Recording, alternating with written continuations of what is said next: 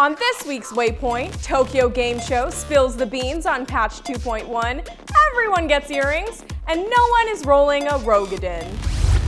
What's up, guys, and welcome to Waypoint, your weekly Final Fantasy XIV recap for September 27, 2013. I'm your host, Kat Andresco. This week's show might as well be called All About 2.1 because that's what all the information coming out of the Tokyo Game Show covers.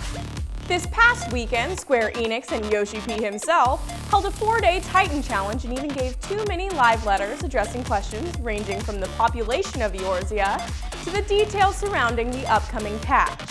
While we covered this letter in full over at xivnation.com, let me give you the highlights. Yoshi P started off with the Eorzea census, where he detailed level distribution, login numbers, and grand company breakdowns. We have all that covered on the site, but what I wanted to talk about was this chart showing what races everyone is playing. I think we all expected Mikote and Hyur to dominate the landscape, but what's up with the Roegadyn? Not getting much love at all. Also of interest is the average level of players as of the Tokyo Game Show. Take a look here. When counting all classes, the average level is only 19 with legacy players and 16 without them. But I hear you saying out there, well, Kat, if you include the crafting classes, they probably bring the average down.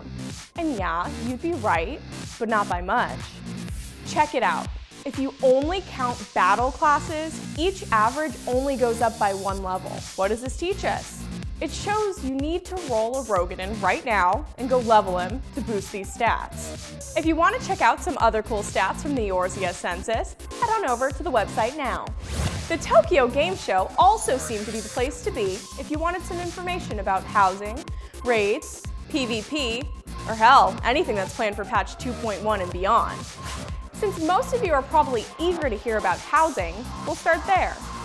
2.1 is set to launch free company houses in small, medium, and large sizes. While personal houses will come later, free company houses currently have over 380 pieces that can be used to decorate the inside and outside of your estate. While you already are able to buy or loot housing items, plans are in the works to allow crafters to get in on the action and create even more items. For the more nurturing among you, housing even lets you grow plants and train chocobos. Although, those 2 features are likely to come after patch 2.1 actually launches. Still kinda meh about housing? I challenge you to take a look at this cactar lamp and this Mog decoration and not get excited. Don't lie, you know you want one. The 2.1 details don't stop there though, as Yoshi P spilled a ton of information for those of you waiting for the new raids and PvP. On the raid front, the Crystal Tower will be added. This 24-person raid challenges a large group to work together, or sometimes separately, to work their way up the levels of the Crystal Tower. With familiar bosses, music, and gear along the way, look for this encounter to be moderately challenging and require hard mode Titan gear to enter.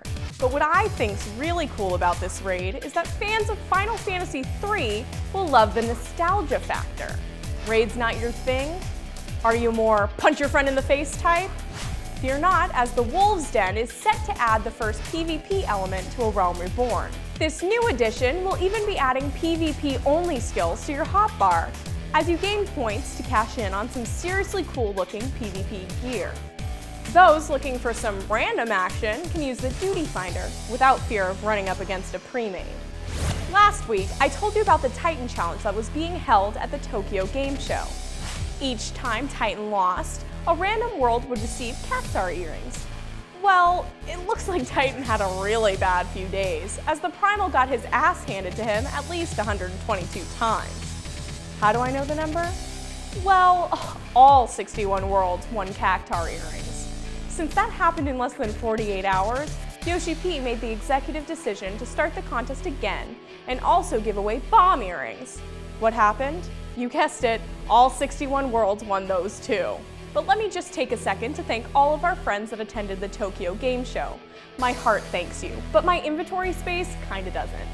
Okay, so it appears I'm still getting questions about Linkshells, free companies, and grand companies. So I kinda wanna put these questions to bed. A few episodes back, I talked about grand companies, and if the decisions you make can hurt you. We even added a video on this channel about changing brand companies if you need to. Those 2 videos should cover you for brand companies, but Linkshells and free companies do need a quick description, so allow me to set it straight.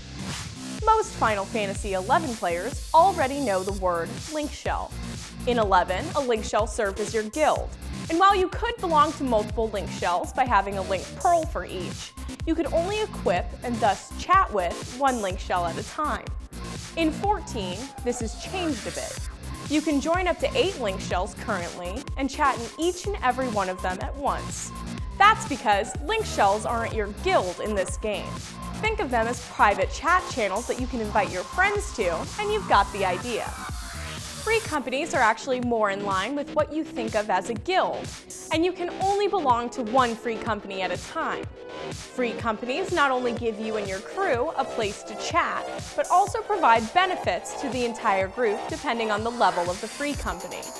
Help your free company move up in the ranks, and you find yourself getting things like experience boosts and a whole lot more. Don't forget, 2.1 is also set to introduce free company housing for you and your crew to enjoy.